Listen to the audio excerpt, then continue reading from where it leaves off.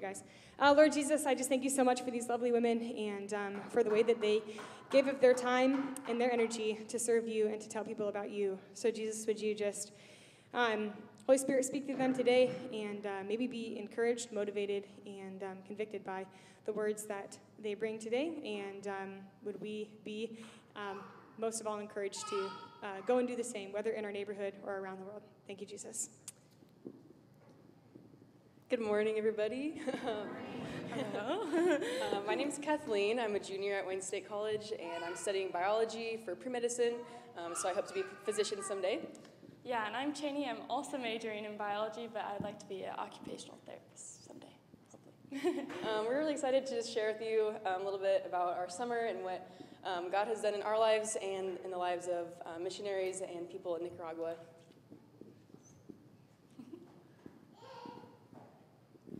This was at our little home base here.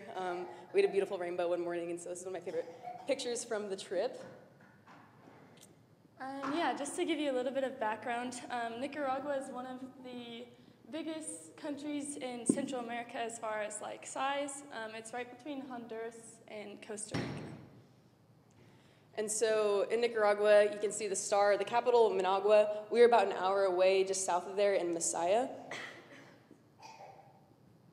And yeah, some more background on their government. So they are a republic like America, but their system is very corrupt. So the president now, their family's actually been in power for decades, and he's only making elected leaders family members. And if you talk bad about the government, you could potentially be arrested. So it's just very corrupt, and that's part of the reason they are in so much poverty.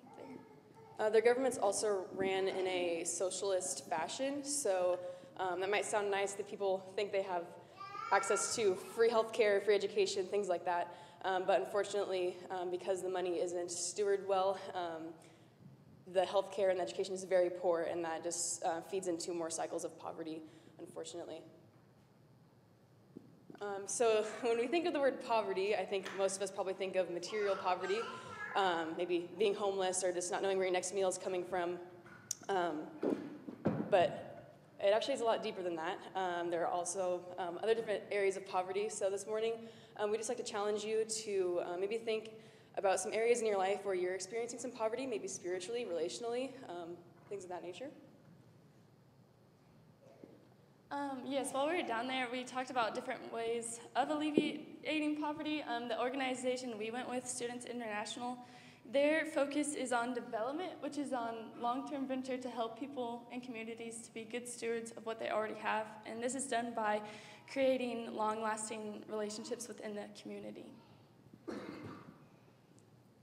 Some of the economic realities in Nicaragua, their unemployment rate is 7.4%. And all these numbers are pre-COVID, so they're actually a lot worse now, unfortunately. And their underemployment is about 50%. So these are people that are still working, but they're just not bringing enough home to make ends meet. As far as converting their currency into American money, if you break down some of the hourly wages, people who work in manufacturing, in factories and things like that, are making about 71 cents per hour. Community services about 74%. And construction is one of the highest paying average jobs that an average person with no education could get. They make about $1.18 an hour. 68% of Nicaraguans living in rural areas are trying to live off of just $1 US per day, and about 30% of the total population in Nicaragua lives on less than $2 American a day. Yeah, and just for reference, their currency is a Cordoba, which is about 35 Cordobas to $1 US. So for Americans, stuff is pretty cheap down there. Mm-hmm. And they do have minimum wage there, but because there are informal economies there, most people do make less than the legal minimum wage. Yeah, so kind of just put all of that knowledge that we threw at you into an applicable kind of picture. This is a meal called gallo pinto, which translates in Spanish to speckled rooster, because the rice and the beans look like a little speckled rooster. And so this is a very average meal that a Nicaraguan family would eat almost every night of the week. So it's just like leftover rice and beans from a previous meal, throw in a tortilla to make it more filling, some sour cream. Maybe once a week you might be able to go to the market and bring home some meat to add some protein to it. It's a very filling meal. We ate it a lot down there and we loved it. It's actually very delicious. So it's very filling, but like as you can tell, like eating this every day, like you get deficiencies. There are areas of a proper diet that are missing. But to make this, it costs about 30 cents per person in your family. So very affordable. Yes, here's the healthcare, excuse me, site. One of those is my brother, Leif. But they're making soup for a bunch of families. One of the things for healthcare, they not only just set up like clinics, but they also worked on teaching nutrition, since so many people have very poor diets there. So here they just made a big pot of soup for families to come and take home to their families. So this is very much a part of like the community development side of missions. They're not just providing meals, but they're like educating mothers on like ways to affordably get ingredients and like make these meals that they could eat a couple nights a week. So here's some more pictures of them preparing it. And then these are some of the this is like the family that's blessed by this service. I think there's about like 15 families, I think, that use this site in the missionaries down there. So the children like come with little buckets, and they fill up their soup, and then they take it home, and that's it just helps them like have some nutrition for the week. Yes, so this is the landfill. There was an education site in this community called El Faro, and this is actually right next to the road that we were on our way to get there. This community is just pretty much lives right next to this landfill, and people live and work here and like get a lot of their materials to build their houses from here. As you can see, the sheet metal, they're very resourceful. Mm-hmm. So yeah, just like driving through the landfill, like you'll see people like picking things to like that they can use. This is called La Pila. This is their washing machines for like your clothes. So on the right side there is like a little basin of water to rinse your clothes, and then on the left side is a corrugated concrete where they're scrubbing. So these are some of the realities in Nicaragua. Oh yes, and we also found out you can't drink the tap water because you risk getting a parasite. So they actually came up with this little device. That top brown part is like clay, and so they'll pour the water through that, and then all the impurities will get stuck in the clay. That way you can have clean drinking water. Mm-hmm. We didn't have any hot water when we were showering. You can't flush toilet paper down there, surprisingly enough, because their plumbing systems just aren't up to like our infrastructural standards in America. Yeah, so now we're going to talk a little bit more about like the setup of the organization we went with, which is Students International, or SI. So Students International is pointed towards college students, but anybody of any age can go. So if you're interested, you can go on missions with Students International. And they really kind of put you in a spot that you're using your talents and your interests to serve people and to serve God. So there are different types of sites. Like first one is agriculture site. This is Ullman. He is a native Nicaraguan. He's the leader of the agriculture site. In this picture, he's water witching. Does anybody know what water witching is? Heard of that? Okay. So they look for water when digging a well, like for the farmers that they're serving. This like helps them find the water underground. So he's also working every day with local farmers and ranchers, doing devotionals with them, speaking the word of God into their lives every day, and discipling them.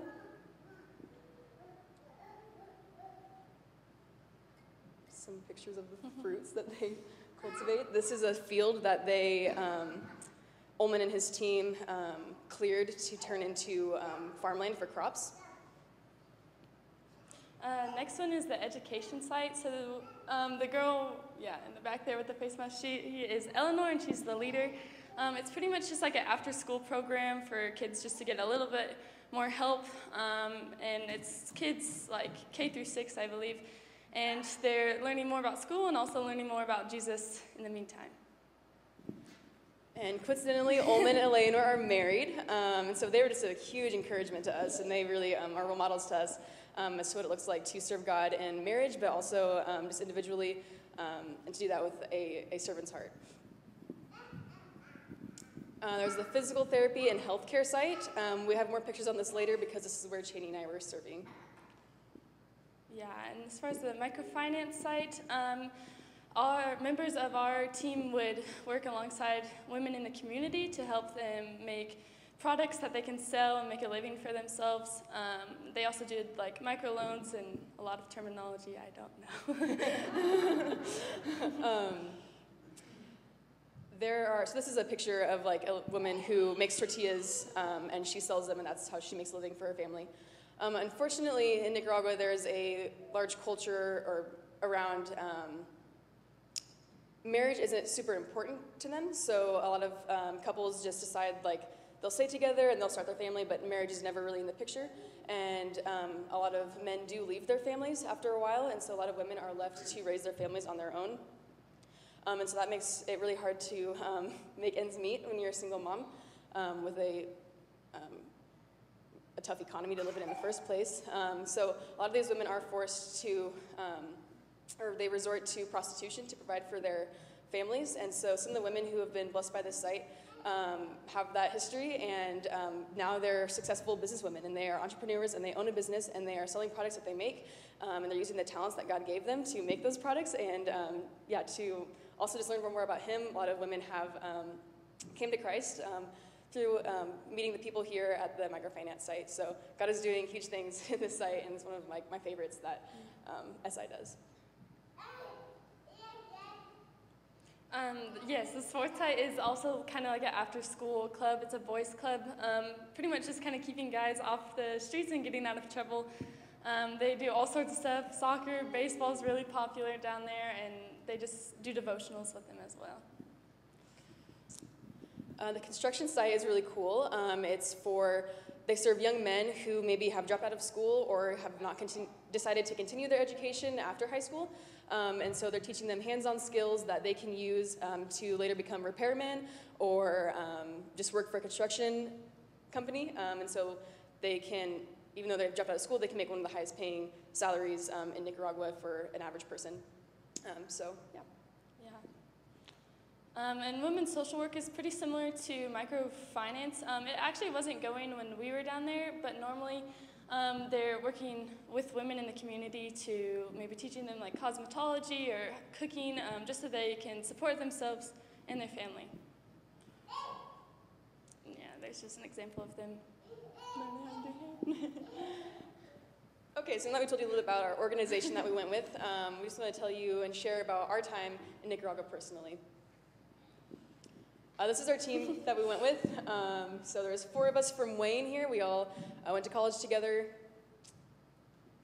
Yeah, so a typical day, we would wake up at about like 6:30, 6:45 and do a devotional with the whole team, then eat breakfast, and then load up in these vans to go to our different ministry sites, and we'd be there from about 9 to 4 every day.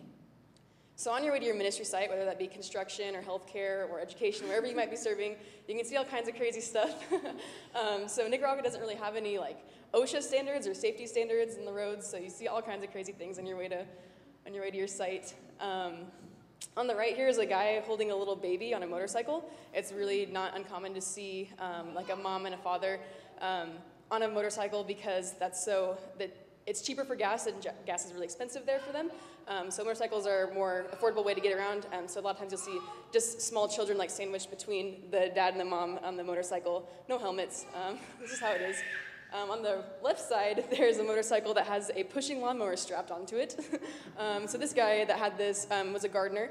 That's how he makes a living, and so that's how he gets around to work and carries his supplies with him. Yeah, and as you can see, he's doing just like a cattle drive in here. He's a real cowboy. There is also just a bunch of like stray dogs and chickens just kind of running all over the place in the towns. And you can tell those are not Nebraskan cows. So here's just another example of things you might see in Nicaragua. We saw this guy a couple mornings. We don't know who he was or what his story was, but just while I was down there, it was really, really touching to see just like people that I don't know their story, but they had to hold just as much value and carry just as much value in God's eyes as you and I do. And so, my heart just really went out for these people, even though I might not have ever met them. This is kind of another example of something you might see. This guy doesn't have like a cane or a walker, and so due to like the socialist society down there, they don't really have access. Their healthcare isn't great. So like where here you might have access to like Medicare, you have those resources to get like a cane or a walker or something, but unfortunately it's just not the case down there, and so you have to make the best of what you have. Yes, so here's the clinic that Kathleen and I served at. They actually just opened this, and it actually used to be a house, but the PT transformed it into a clinic. This is the physical therapist that we were working with. His name's Paul. He's originally from California, but now he does missions full-time with his wife and 2 children. And yeah, this is just like the inside of the clinic that we could go through.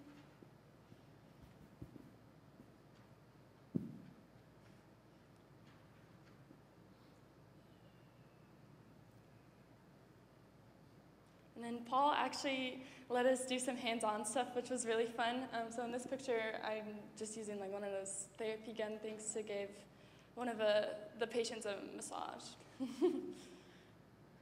And I know we're not supposed to have favorite patients, but this one definitely was. Her name was Elda, and we helped her with her shoulders a lot. And she told me I need to practice my Spanish a lot more. But she had suffered from 2 falls and like severely injured both of her shoulders, and there's just not a great culture or like program or education about like rehabilitation after injuries like there is in America. So I'm sure many of you maybe have like had physical therapy yourself or something, but that's just not really the case down there. So yeah, rehabilitating your shoulders really has brought back a lot of like range of motion and improved her quality of life. This is Sal. Sal was born with a condition called hydrocephaly, which is just like excess fluid surrounding the brain, and so he had surgery, like a radical surgery as a little baby, and it saved his life. But unfortunately, he was left with physical impairments that affect his balance and just like muscular strength. So we worked a lot with him with balance exercises and just strengthening his muscles to improve his quality of life as well. Yes, so this is the girl on second to the last there.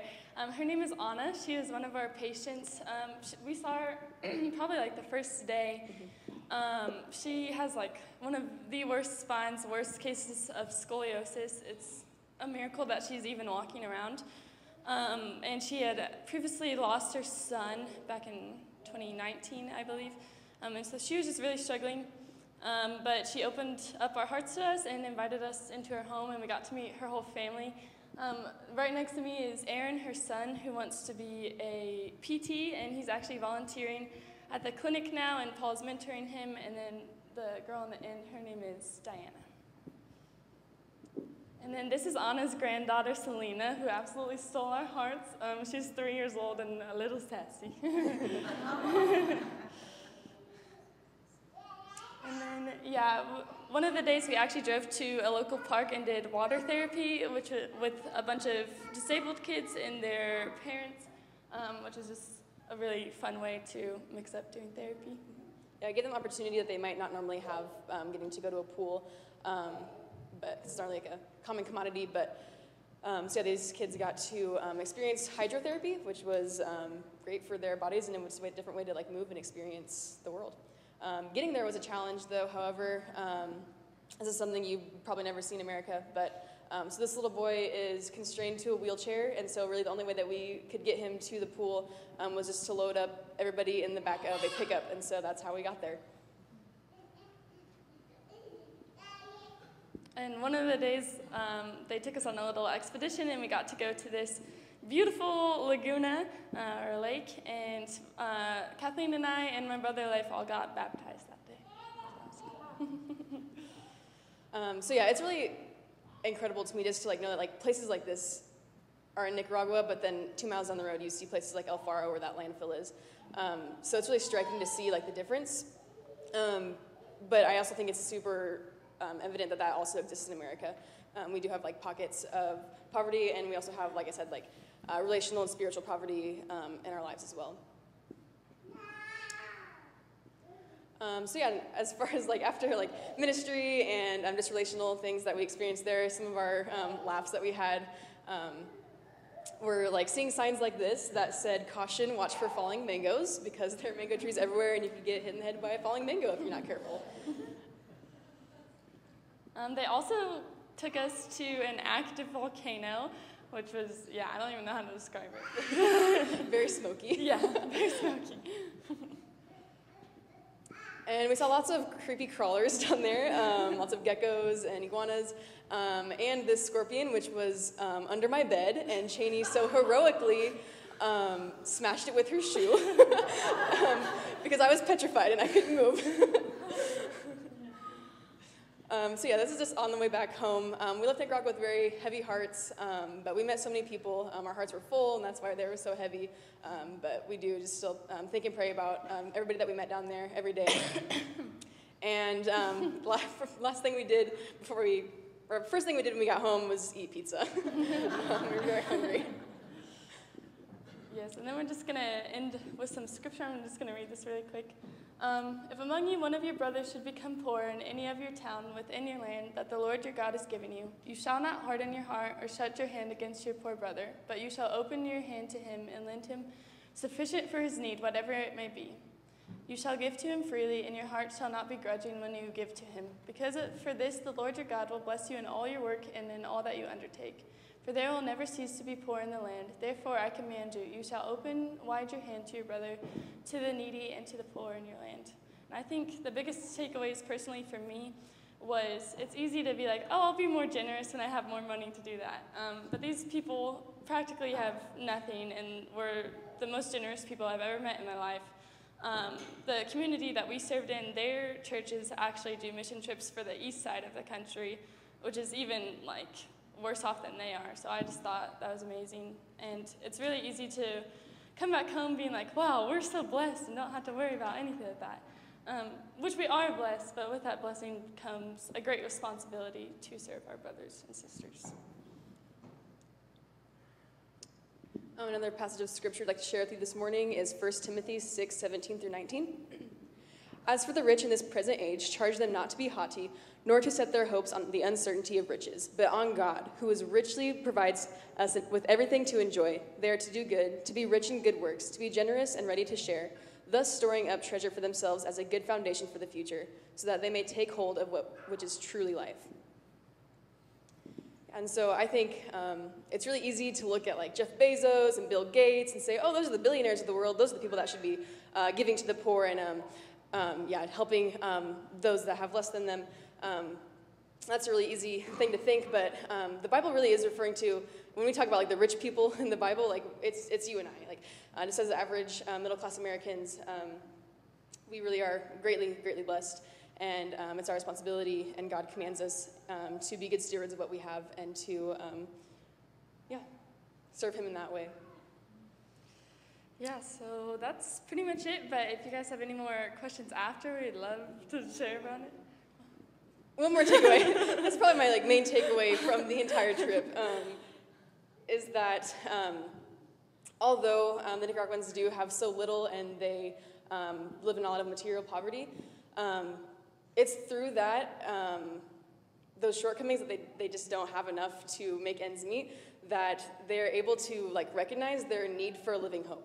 And so that was one of the most impactful things that I experienced there, is just the openness towards the gospel in Nicaragua.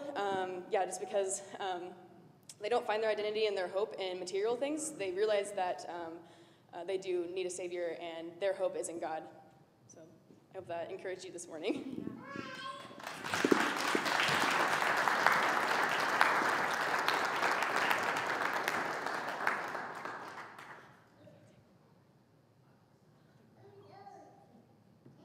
Okay, hello everyone. My name is Hannah. I'm also a student at Wayne. I'm also a junior and I'm studying graphic design. Sorry I didn't have a better transition than that. But I went overseas this summer and I was gone for 8 weeks and I went to 3 countries with an organization called Royal Servants. I'm repping their t-shirt right now. But, geez, okay, gotta figure out how to do this. So, Royal Servants serves the community by taking teenagers on longer short-term missions, where many people go for 1 or 2 weeks to overseas. These trips are 4 to 8 weeks. Like I said, I went on the 8 weeks one, but they take students from all over the United States and sometimes even from Canada, and we meet up at a spot called Training Camp in Partyville, Wisconsin. It's not that exciting for a name called Partyville. As you can see, we live in a row of tents, like lots of tents, and this is what we call the Big Top. And we get together and we worship under the Big Top a lot, and it's just really amazing to see all these people from all over the United States and all over sometimes Canada, and they just love Jesus so much that they're coming and they're going to learn how to serve overseas. And when you show up at training camp, most of the time you have no idea the people that you're going overseas with. I've gone on a trip with Royal Servants 3 times. My first year, I went to Uganda. The second year, I went on a trip called the Nehemiah Team. And the Nehemiah Team is it's a team of alumni, so people who have gone on trips previously, and they get invited back on this Nehemiah Team. And the Nehemiah Team learns more about leadership and how to be a better leader, and it's just like cultivating leadership in young students who have a heart for missions and have a heart for the gospel and things like that. And this year I actually went on the Nehemiah Team again, but I went as a senior staff, which is actually an assistant to the trip leader, which was a crazy experience, and I'll talk a little bit more about that. But just training camp in general, the Nehemiah Team, we teach them dances and other skill groups. Sometimes we teach them puppets. Sometimes we teach them dramas. We're just learning. All of the Nehemiah Team helps teach the other trips that are going how to serve and how to preach the gospel. So we go to a number of different places. Royal Servants sends people to Costa Rica. They send people. This year we went to Alaska because of COVID. They have trips to Kenya, all different places in the world, and every ministry looks different. Sometimes you can straight up be like, Jesus loves you, and sometimes you're in a country and you can't even say the name of Jesus openly in public. You need to be very careful about it. And so skill groups is something that we use to preach the gospel and to draw a crowd. So oftentimes dance is used as a way to just, you stand up in the street and you start shaking a move, and then people are like, those Americans look weird. They really do. And so they come in, and then you get to go, and sometimes you'll start a drama if you're able to in that country, or sometimes after your dance, you just go out and you start to talk to people, and you say, hi, I'm Hannah, I'm from the United States, and I'm here to talk to you, and that's a way that you can use to share the gospel. So training camp is just preparing these students to go overseas. So I spent 3 weeks at training camp. It was a lovely time, living in a tent for 3 weeks. Absolutely enjoyed it. But I was learning how to be a leader for my team.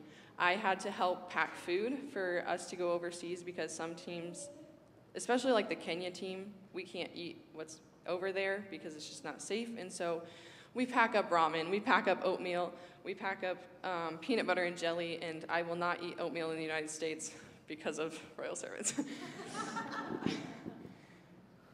So like I said, I was a trip leader this year. This was our main trip leader. His name is Tom. He's really awesome.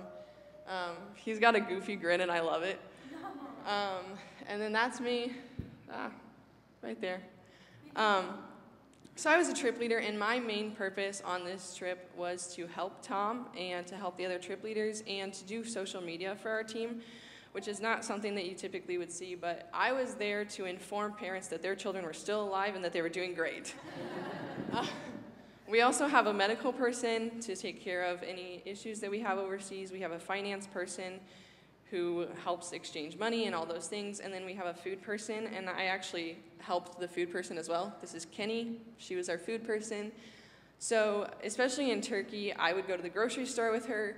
We would try to use Google Translate to figure out if we were buying butter or cream cheese, and we would try to figure out how to feed our small team on our budget that we had.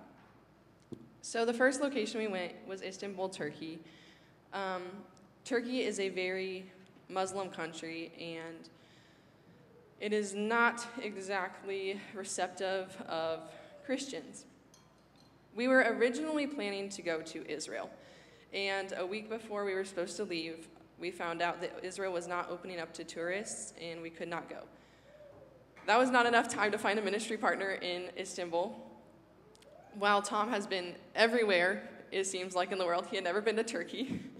So it was the first time for all of us, and we had no one to help us when we got there. But we still found a way to serve. We did a lot of conversational ministry, as you can see up here. These are two of our girls sharing with some people that they met. We stayed in a place close to the Grand Bazaar, which is just a huge marketplace where a lot of tourists go. And the nice thing about tourists is usually they speak English, and people who work with tourists speak English because tourists speak English. So although there was challenges of language barriers, we found a way around it. And we didn't have a ministry partner, but we just went and we did what we could. So our team was sent out almost every day to the Grand Bazaar. We're actually in the Grand Bazaar here. It's a marketplace, like I said. And I've done a ministry like this, and it is difficult to walk up to somebody every day, especially someone who's so set in their religion, as many Muslims are.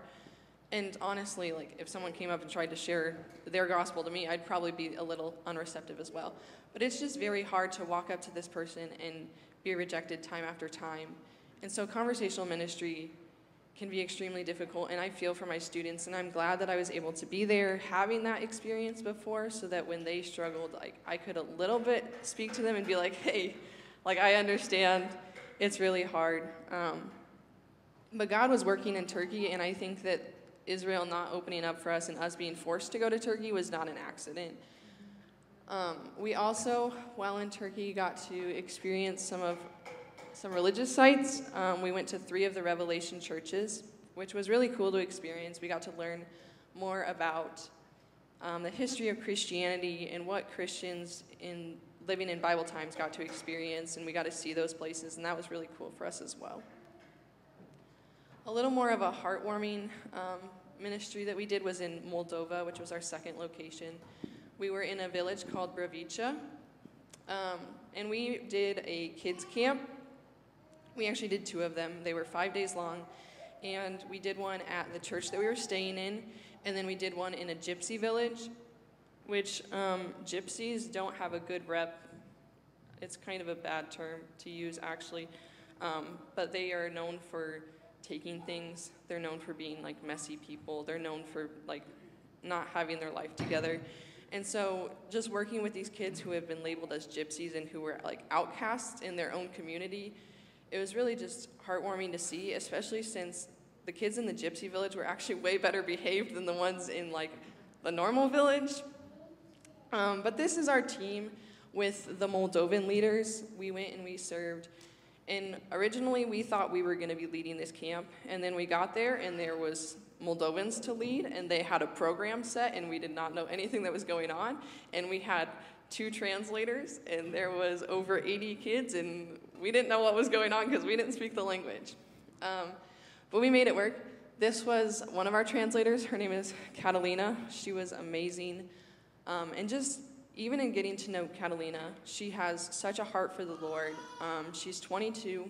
She goes to college in the capital of Moldova. And she came and spent the week with our team just so that she could help us reach these children. And she actually was going to start her own camp a couple weeks after we left. But she received so much I don't want to say hatred, but there's a lot of people that don't believe that she should be doing what she's doing because she is a strong woman, she is not married, and she's trying to preach the gospel, and that doesn't really go over well in a place like Moldova. But she has such a heart for the Lord, and just getting to meet with her and having her teach us about the culture of Moldova and watching her learn some of our American tendencies was kind of funny. But we also did something called, we just did some outreach in the village. The pastor that we were staying with, he regularly visits these people. They're either confined to their home because of sickness, they can't provide for themselves. This house specifically, the woman had been abused by her husband and her sons, and now she sees none of them and she doesn't leave her house. And so he takes her food and honey and things to help her survive. And we just went and visited with her and prayed with her and talked with her and all these things. But just in that, like, the people in this church that we stayed at, their congregation is maybe 30 people, and they serve more families than that are in the church. Like, these people are feeding families outside of their church, greater in number than the people that go to the church. And so just seeing that, even kind of like what Kathleen and Cheney said, people love the Lord so much that they're willing to give in abundance when they don't even have that much for themselves. So Moldova was just a really good way to kind of lift the spirits of the students. We were gone for so long that after Turkey, you didn't necessarily have those stories of like someone just clicked and they were like, I love Jesus now, because you were talking to a lot of Muslims, and so it was hard ministry. It was very much trying to just dig a hole to plant the seed. And so Moldova was a great way to like relift their spirits and to say, like, you know, you are doing something worthwhile, and it is helpful, and it was just a more visible way for them to see the work that they were doing. The last location we went to was Odessa, Ukraine, and this was for our debriefing. Debriefing is something that Royal Servants strongly believes in, because we spent 53 days together, and a majority of them were out of the country, experiencing things that you've never experienced before. Even the change from Turkey, which is more developed, to Moldova, like, you got a little bit of culture shock just going from that. But then just to go back into the United States and to return to daily life, it was so difficult for these students that they work hard to keep us alive. So debriefing focuses a lot on reflection and just kind of what just happened to me. And then we also spent some time just, you know, having some fun. We went to a children's ballet in Ukraine. That was pretty fun, and you know, that's us eating some pizza. But it's just, it's an opportunity to reflect on the summer before getting thrown back into what everyday life looks like. And we were also, once again, supposed to go to Israel. We tried so hard this year to get to Israel, and we were going to try to go, even though we were able to not go on the first half when we were supposed to go to Turkey. We were going to try to get back there for debriefing. And it was one of our first nights in Moldova, so we were about 3 weeks out from going to Israel. And we were told again they weren't going to open up. And so we were kind of just, as the leadership team, we had some knowledge that the students didn't, of that we were no longer allowed. And we were just like, okay, so what do? We're stuck here in Moldova. We got to get back to the United States eventually. We could go back to Turkey, or I don't know, maybe catch a bus to somewhere. And we ended up deciding to catch a bus to somewhere. We, 2 days before we were supposed to leave Moldova, we decided we were going to go to Ukraine. And about 8 minutes before we had to cancel our reservation to get our money back, we made a new reservation in Odessa, Ukraine. And that seems just silly, but it's just, God was always one step ahead of us, thank the Lord, because we were way behind. I, a lot of times, want to say, like, God, can you just, like, give me a little bit of insight? Like, what does my future look like? But then I remember that he took me to Odessa, Ukraine in 2 days, and so trust in the Lord, everybody. This summer was actually really difficult for me, not in my physical well-being or anything like that, but in a lot of, like, my emotional and my self-confidence. I was not prepared to be asked to go on this trip. I wasn't even sure I was going to go on this trip until one Sunday. We were singing a song and it hit me in my feels. Ask Deborah about that. But so I signed up to go on this trip in March, and like I said, it started in June. And when I originally signed up, I wanted to be a staff discipler, who is someone who goes and they work with a small group of students, and they're usually college-aged, which I am, and they just, like, work in the daily life with these students. And I was really excited for that, because I was like, you know, I've been through this a time or two, like, I can kind of help them out. And I was excited for that. And then Tom called me up, and he was like, hey, your trip to Ireland and Scotland is being canceled because of COVID. I was like, sweet. I was also, when I got this email, I had just been, you know, studying for, like, finals. And it was a pretty late night, and I just started crying, and I was like, I don't know what's going on. But he was like, hey, if you'd like to, you can come like lead a trip with me. And I was like, you're crazy. You really are. I've been on 2 trips previously, but I was like, I'm not qualified. I was 19 when I signed up, and I was like, these students, I had a student that was older than me. I was like, I am not supposed to be here. But I heard this thing once that said, God doesn't call the qualified, he qualifies the called. And like I said, I did not feel prepared for this, but God used me in my weaknesses, and I struggled a lot with the fact that I wasn't necessarily going out every day, and I wasn't necessarily talking to the people in Turkey. I was shopping for food. I was taking pictures to post on social media for parents. I was getting sent away in a taxi with a bunch of Ukrainian money to go find bus tickets to get back to Moldova, which was honestly one of my favorite parts of the trip. Just when my trip leader trusted me enough to be like, hey, so we have to get back, otherwise we don't go home. Here's some money, go do it. And I was like, oh, okay, sweet. So I didn't necessarily go and speak to people of Turkey. When we did our missions in Moldova, I wasn't always there with the kids every day, teaching and talking to them. I was running around trying to find craft supplies. I was trying to make sure that the switch from sports time to craft went well, and I was trying to find the snacks to see if they were cut up already.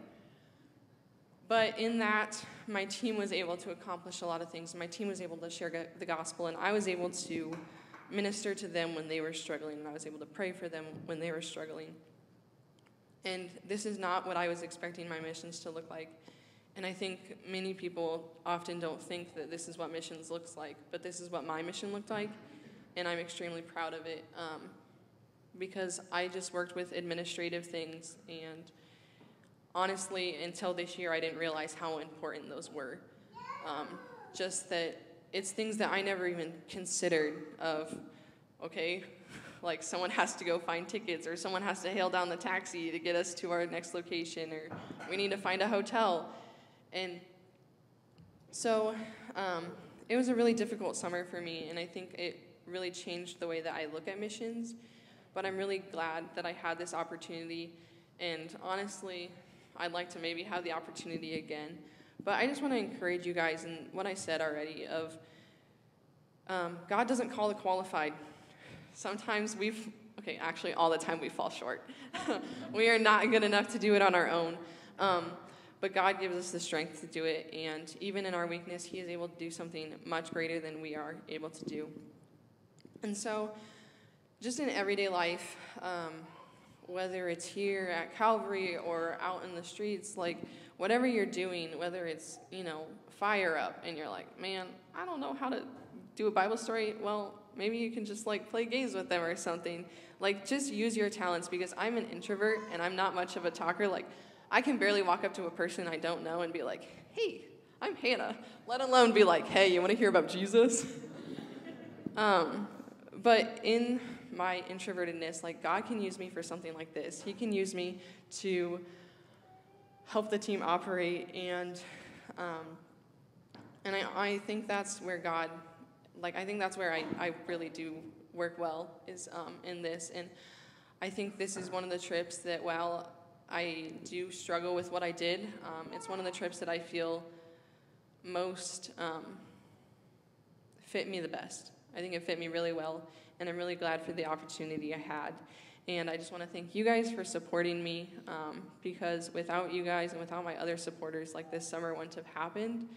And I believe that God is continuing to do special things through my students that I had this summer and through the people that they interacted with. And so I just want to say thank you, and I want to say that although I was the one that physically went to Turkey, you guys all went with me. So thank you.